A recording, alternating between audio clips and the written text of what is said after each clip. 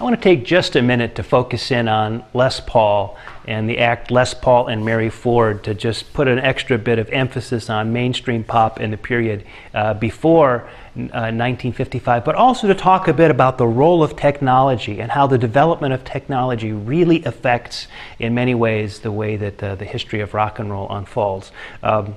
Some of you guitar players may be surprised to know that there is actually a guy named Les Paul, and Les Paul is not just a brand or a model of guitar made by the Gibson Guitar Company. In fact, Les Paul as a guitarist was one of the top guitarists in jazz and in popular music in this period between the Second World War, well, during the Second World War, during the 40s, leading up to rock and roll. I mean, he had the best gig in all the business, in that he was the guitarist for the Bing Crosby group, and also recorded on the side with his jazz group, and then developed this duo with his wife Mary Ford.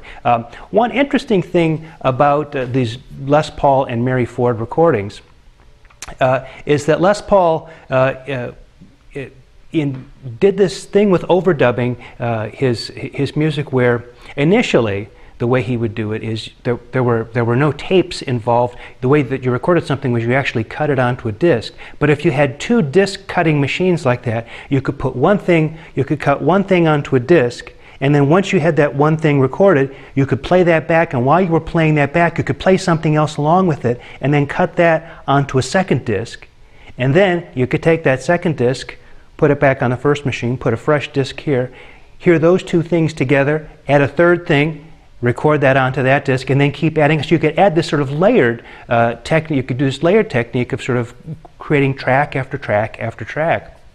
Well, one of the things that Les Paul is instrumental in doing is creating these layered arrangements where there are tons and tons of guitar and also tons and tons of vocal harmonies, all of it just being Les Paul and Mary Ford. One of the things he knew was that tape recording was going to be big, big, big in the popular music business, and that it was a technology that was going to change a lot of things, and indeed it did. You see, tape recording was developed by the Germans during the Second World War as a way of recording Hitler's voice when he would give his speeches to the nation. The Germans were concerned that the Americans had technology that would allow them to zero in on exactly where Hitler was when he was delivering his radio addresses to the German nation, and then they would bomb that radio station and perhaps kill the leader. And so what they decided to do was they developed this technology whereby they could get lifelike reproductions of his voice, send that to the radio station where Hitler could be in an entirely different part of the country at the time, and so that if the station ended up getting bombed, the worst they would do is ruin a tape recorder. Now, the Allies didn't know anything about this until Germany was conquered, and all of a sudden these troops, one of the first things you do, of course, is take over the communications of any city that you march into, and they go into these radio stations, and what do they see? These big reel-to-reel recorders there. And it turns out that this magnetic tape recording, the Germans had developed this to a fantastically high degree of fidelity. Well, Les Paul heard about this, and he told Bing Crosby, he said, you know, Bing, this is going to be the next best thing, the next big thing. You ought to think about investing in this. So Bing Crosby took the money that he had. He was a rich man at the time. He took a lot of the money that he had, and he invested it in the Ampex tape company.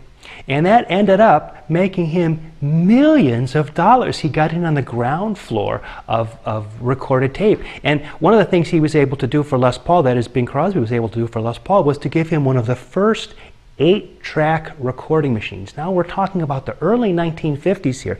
8-track recording didn't come in generally in rock music until the end of the 1960s, but Les Paul had a machine, he called it the Octopus because it recorded 8 tracks, where he could now do what he had been doing by, you know, playing things on different records and playing them back again. He could play one thing on track 1, one thing on one thing on track 3, 1 4, 1 5. He could build these arrangements up the way he'd been doing. So it was fantastic for him, and it all came from his connection with with Bing Crosby there. Also, another thing about Les Paul that we mentioned earlier is that he's often referred to as the inventor of the solid body electric guitar. Not the electric guitar. There had been electric guitars before for Les Paul. For heaven's sake, Charlie Christian played one with Benny Goodman's group. But the solid body electric guitar. And so it isn't quite true that Les Paul invented the solid body electric guitar, but he was one of the first ones to be involved in engineering a kind of solid body electric guitar. He ended up going into partnership with the Gibson Guitar Company, and they produced the Les Paul model. The Les Paul guitar has become